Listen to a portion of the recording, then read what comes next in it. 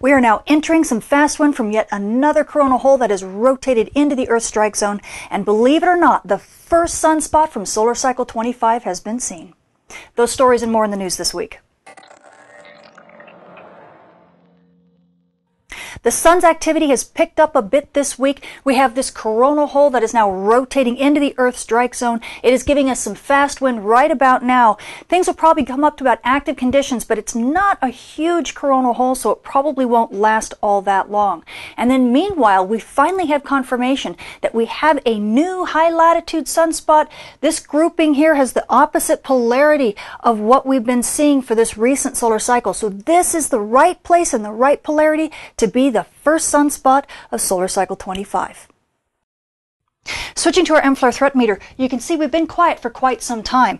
We have actually had a couple B-class flares that were popping around the 10th, and then we even had a C-class flare that was eruptive on the 12th. This actually shot a huge solar storm out off the east limb, but since then that region has rotated into Earth view and everything's quieted down, and things have gotten quieter and quieter and quieter, and it's going to stay that way.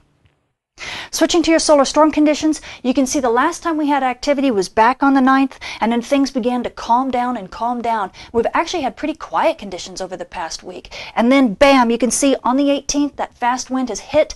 It has actually only given us active conditions, which is a little bit less than what the models predicted. So we're not probably expecting a G1 level storm at this point. It'll probably stay active for the next day or so and then calm down. So your Aurora photographers, it may not be as big a show at mid-latitudes as you'd like, but you amateur radio operators, you're probably happy because propagation is probably not being impacted all that much. And even though this solar storm is not very strong, we are getting reports of Aurora even around the world, like this beautiful shot from Finland. And we've had some gorgeous Aurora in Saskatchewan. And we've even had some Aurora australis down in Tasmania. So what else does the sun have in store for us this week? Well, this is stereo A. It's our backside monitor. You can see here's Earth, here's the sun, and here's stereo A staring at the sun from behind. And what you see immediately is that there are two big coronal holes on the backside of the sun.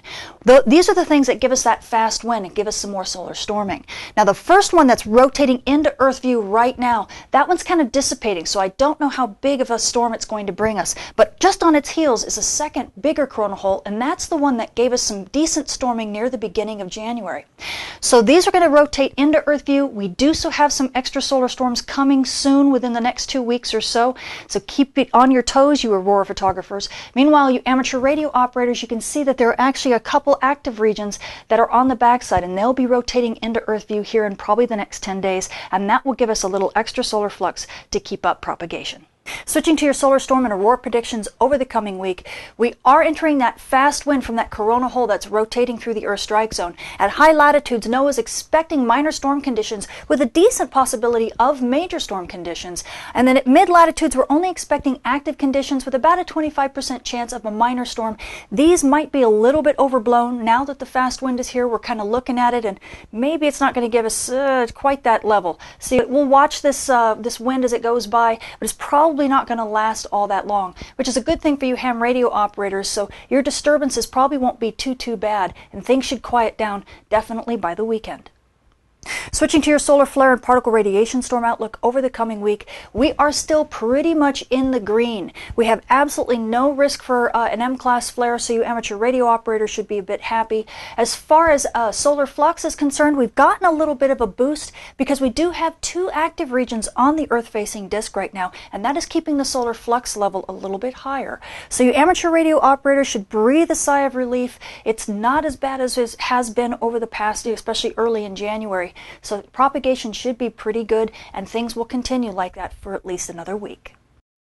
So the space weather has picked up after a bit of a lull. We have some high-speed wind that's hitting Earth now and causing a bit of a disturbance. It's not as big as the models predicted, so you Aurora photographers, you're probably going to get a good show only at high latitudes. The mid-latitudes, you may only see some pulsating Aurora, if that, so you may have to wait for the next set of solar storms that are going to be coming here in the next couple weeks.